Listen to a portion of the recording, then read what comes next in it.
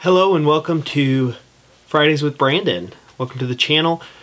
Today we are filming episode number 53 of Fluke Fridays, and happy Friday. I hope you guys are doing well and you're ready for the weekend. Today what we're going to be going over is a Fluke 709H.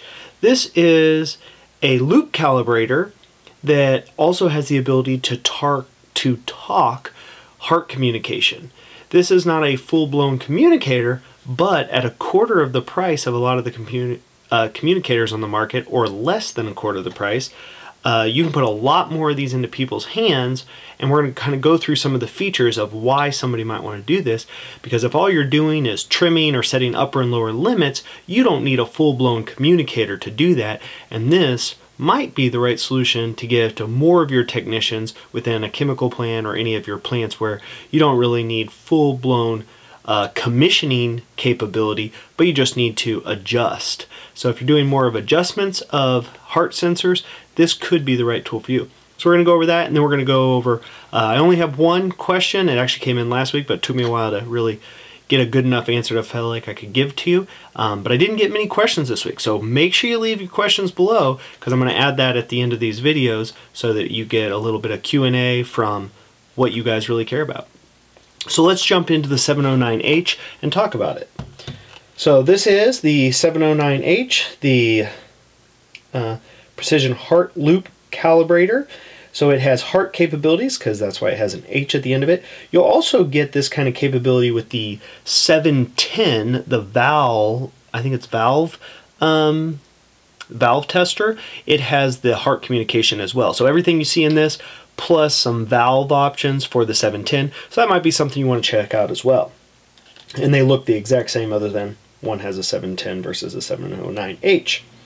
So let's take this and let's turn it on.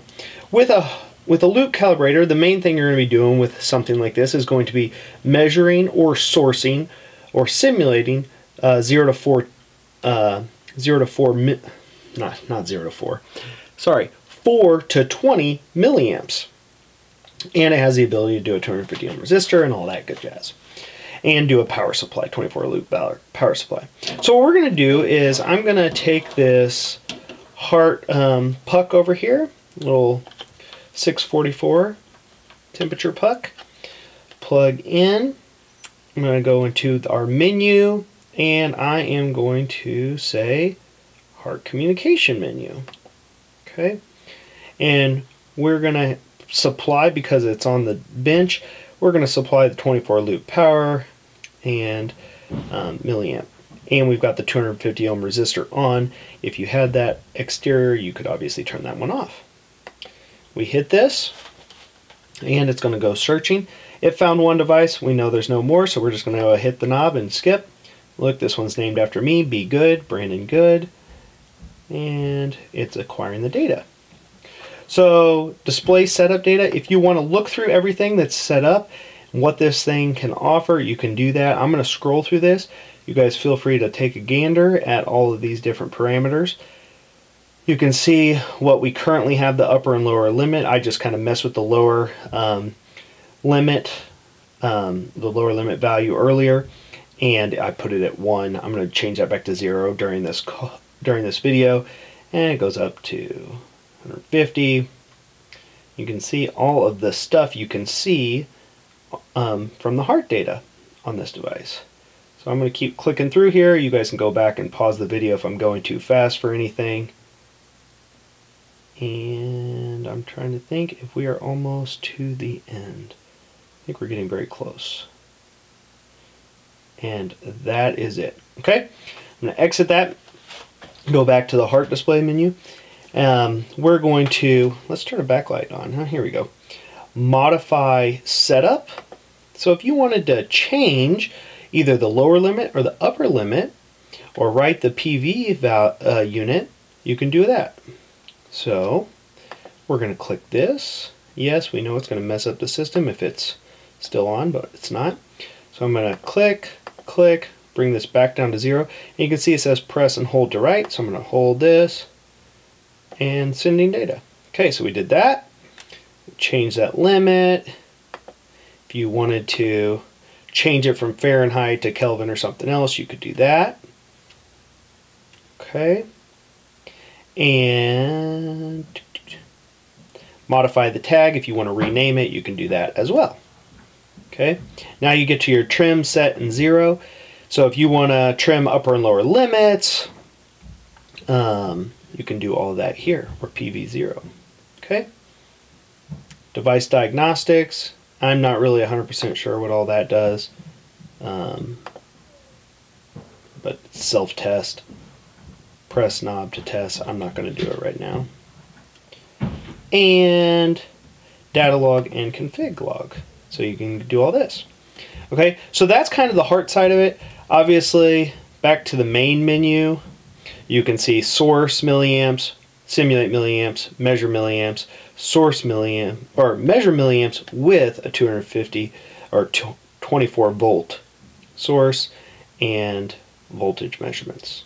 Okay, so I hope that that's beneficial. Again, this is about 1/4 of the price of a full-blown communicator that you're going to need more for commissioning, but it can put a lot of useful heart communicating tools in a lot of your technicians for a lower price point. So hopefully that's helpful. Next, we are going to go through a question that came in last week, and I got the answer now. So from Arash Zergan, it says, why is the response speed to calibrator or to capacitor measurements in Fluke meters much faster than other multimeters on the market? What is the reason for the accuracy and measurement of super fast Fluke capacitors?